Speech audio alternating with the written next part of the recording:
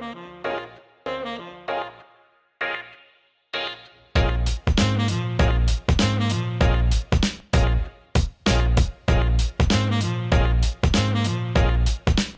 hello students. Thank you very much for your cooperation. My name is Fortune Ngobo. Today, we are looking at labor relations at 5, which is the course under human resource management. At this point in time, we have decided to do module 3 of the syllabus, since this syllabus consists of the 3 long chapters. Module 3 talks about the structuring of labor relations in South Africa. Okay, the learning outcomes. Framework for labor relations. A student should understand how all the components of the labor relations interact. The influence of the South African economy on the labor relations system, which normally has got negative effects. Okay, the framework for labor relations of our country consists of 4 important features, namely the inputs, converting mechanisms, the output, as well as the feedback loop. In terms of the input, you must picture the role players or the characters that characterizes the labor relations system of the country. For example, we have the state, we have the employer, we have the employee. So all of these parties have got different powers, objectives as values. Now, here in our notes, inputs are summarized by the concept of goals, conflict, and power, which are conditioned by the flow of effect from environmental subsystems. If I can give you an example under the input, at the moment we are facing a situation where trade unions are not willing to go back to work because they think employers have not taken safety measures into cognizance in respect of the invisible enemy, which is COVID-19. On the other hand, the employer is expecting and he wants people to get back to work to make a profit. So you can see in terms of the input, in nature, there's too much of a contradiction. Okay, converting mechanism. This links the input into output. For example of the conversion in the labor relations system, it could be the strike. If the employees from the input are not happy about salaries and wages, or they want increase, they can resort into a strike, which is a conversion. If the strike has taken place, any repercussion or the outcome of the strike will be the result called the output, which is the third feature of the framework of the labor relation, which compromises the financial, social, and psychological rewards to employees or the breakdown of the relationship. The fourth one is the feedback loop. The feedback loop is the reflection of the labor relations system after the input is converted into output. Now, a person can articulate and understand what type of labor relations system that particular country is on. It is called the feedback loop. If you look in terms of our notes here, we say it is through which the output flows back into industrial relations system, and the effect of which also into the different environmental subsystems. If we paraphrase the issue of inputs more, the inputs are divided into 2. We have internal inputs which are within the system. If we say they are within the system, they are within the relationship between the employer and employee. Where you have the state, which provides legal protection. For example, the state will provide the Constitution, the Basic Conditions of Employment Act, all the pieces of legislation for the purpose of protecting both parties, which is the employer and the employee. The second, the internal input, we have employers and employers' organization. These are the stakeholders who provide the supply of labor to the employee, of which they do have a right and recourse. They do have a right to hire, to dismiss, and they do have a right to retrench. The third party is the employees and trade unions. You can see now, in terms of the internal input, each party has its own powers, values, and objectives. In terms of the power, for example, the employer has a power to appoint and dismiss. On the other hand, the employee has the power to strike. It uses the solidarity strength because the individual employee cannot strike, but they should form part of the group or be part of the trade union to be able to confront the employer using the solidarity strength. Okay? Objectives, the employer wants to make profit all the time. The employer will only focus on the profit. On the other hand, employee wants good salary and bonuses. So you can see that the internal inputs, they contradict in nature. If you look in terms of the values, the example there is the fact that the employer expects employee to work more time. On the other hand, employee wants to spend more time with the family. So if you look in terms of this input, you will realize that it will have a feedback loop. It will have a reflection to the labor relation system of any country. Okay? The second type of input is external inputs, which are from outside the system, obviously. We have economic system, we have political system, we have legal system, so as social system. If you look in terms of the economic system, it has got product market, which is a product within the market in relation to the demand for it. If there is a decrease in the demand of a product, the companies will be required to cut the cost.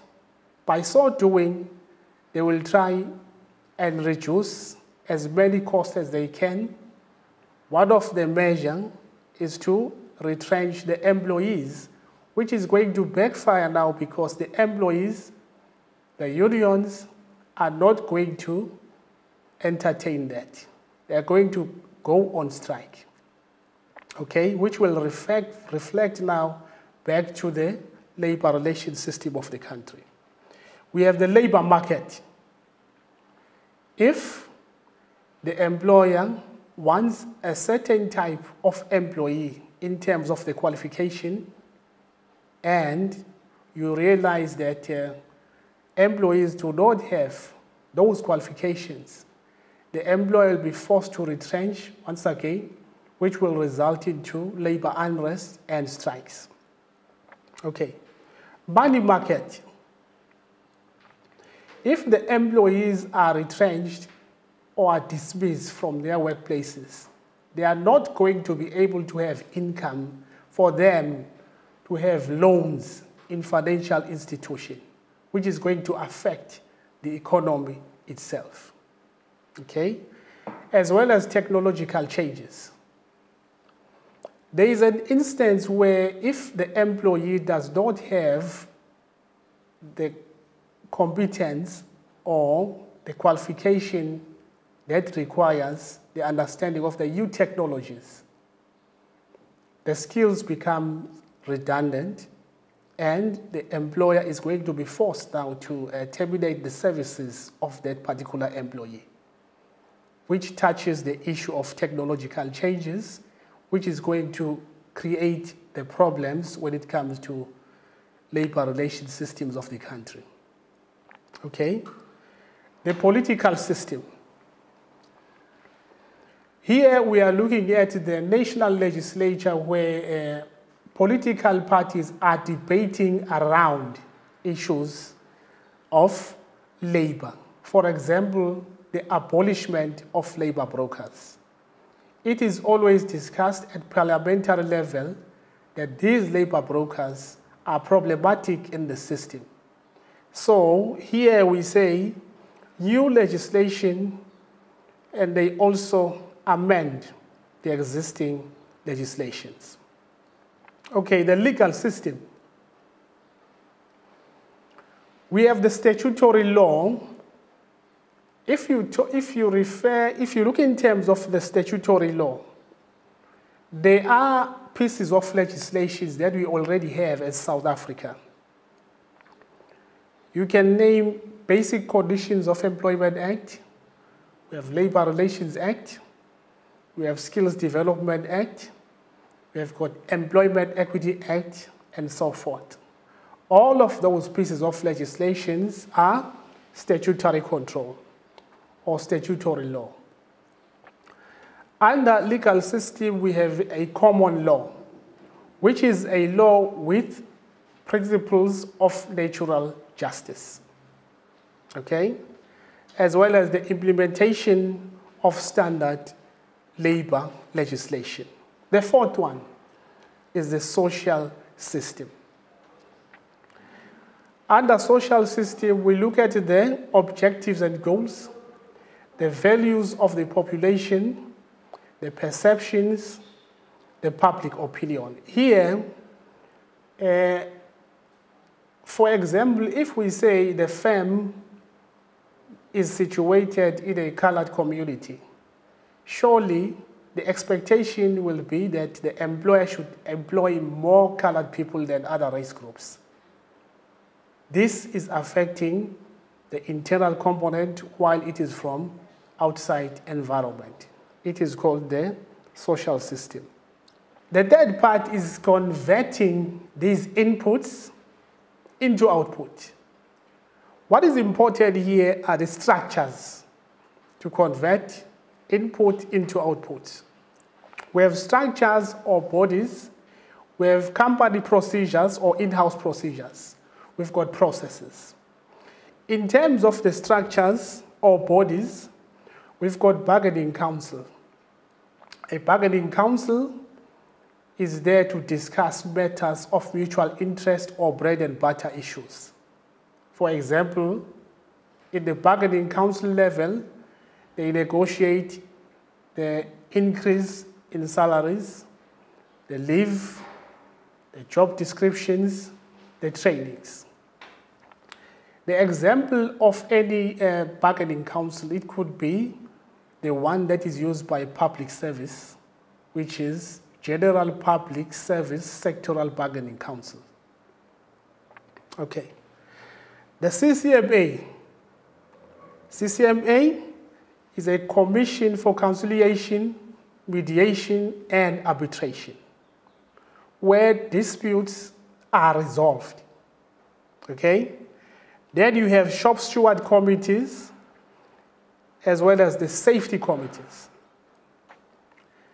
If you look in terms of number 2, which is called company or in-house procedures, disciplinary procedures, we've got grievance procedures, we've got retrenchment, we've got disputes, and appeal procedures. These are essential for a student to understand that this forms part of the conversion of input into output under category number 2, which is in-house procedures.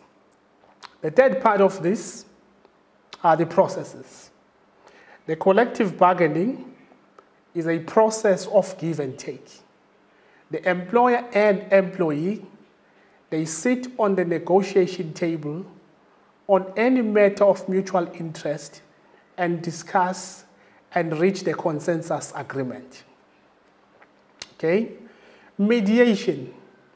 Mediation is also a process of the CCMA where the CCMA is taking precedent in terms of telling both parties to make sure that they resolve the dispute in an amicable way. Any possible way that both parties should agree that they resolve the dispute. Okay? The arbitration is still part of the CCMA, another step, the final step of the CCMA where the decision taken comes, or we can say the CCMA is the one that dictates the final outcome of the dispute resolution. Okay? Other processes, we have the strikes. A strike can be any form of fighting against, or like if the employees are trying to pursue their demands to the employer on bread and butter issues. Okay? So as the lockout is another way of the employer to persuade employees to accept any demand from the employer's side. They lock the employee out. Okay? And then the output process, which is the third part. The output process, we have two types of agreements. We've got the substantive agreement as well as the procedural agreements. Under substantive agreements, these are agreements which are very much essential where parties should take these agreements into consideration. We have rights and duties, salaries and wages. We can have agreements on working conditions. What we have noticed is that Bargaining Council in South Africa have agreed on working conditions that they should be bearable or acceptable in human nature. Fringe benefits, leave, holiday, allowances are all the issues discussed during when parties are taking substantive agreement on the negotiation table. Okay. The second one is procedural agreements where it's a union recognition, retrenchments, job evaluation. In terms of the union recognition, this is a process when the employer is agreeing to recognize a union in terms of its majority. In the continuation of the output process, there is a conflict breakdown in the relationship which results into violence, dismissals, loss of union memberships, loss of production, even closing down of the factories.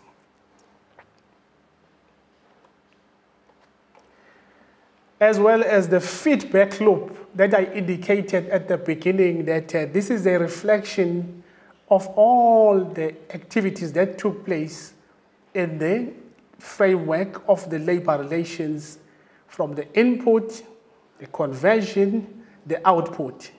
The feedback loop is the articulation of confirming what type of labor relation system is that country is, so to speak.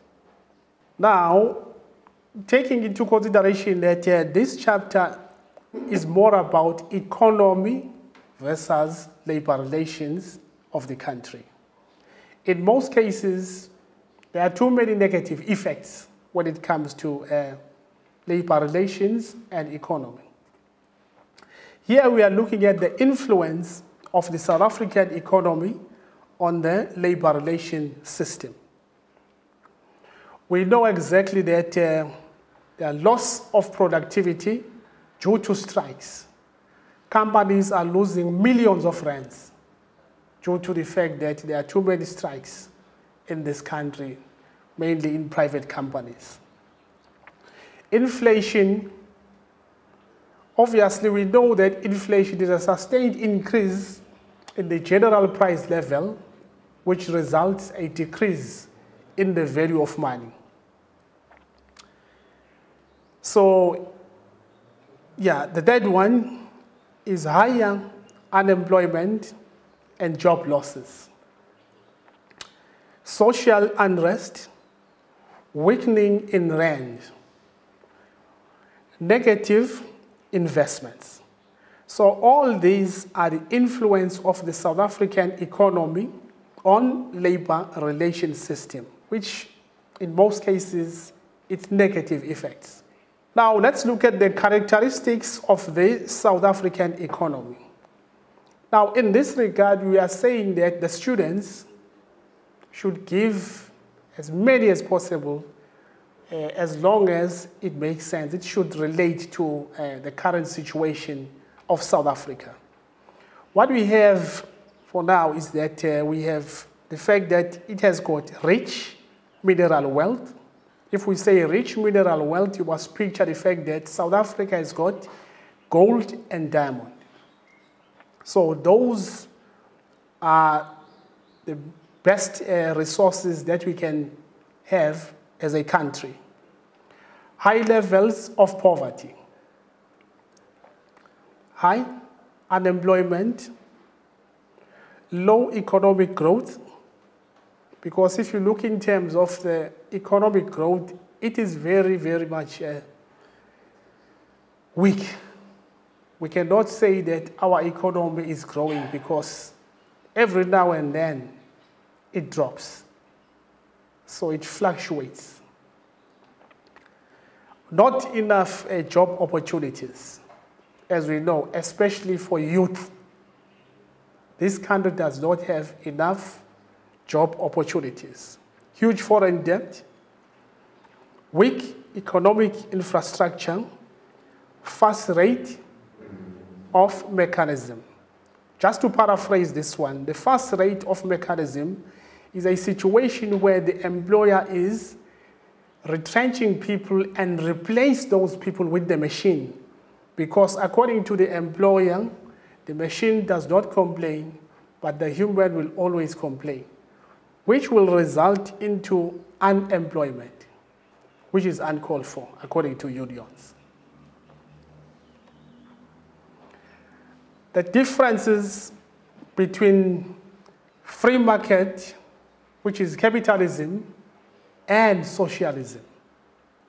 The free market system promotes economic freedom. Socialism system, no economic freedom for individual. So most of the things are happening collectively. Private ownership, socialism is based on public ownership. Economic growth is stimulated under free market system or capitalism. Economic growth is not stimulated under socialism. Goods and services are produced to make profit. Individuals are compensated on the principles of individual contribution. In our conclusion, you now have the understanding of the framework of labor relations of South Africa, the influence of South African economy on labor relations. Please read through your textbook and make notes on the above for exam purposes. Thank you.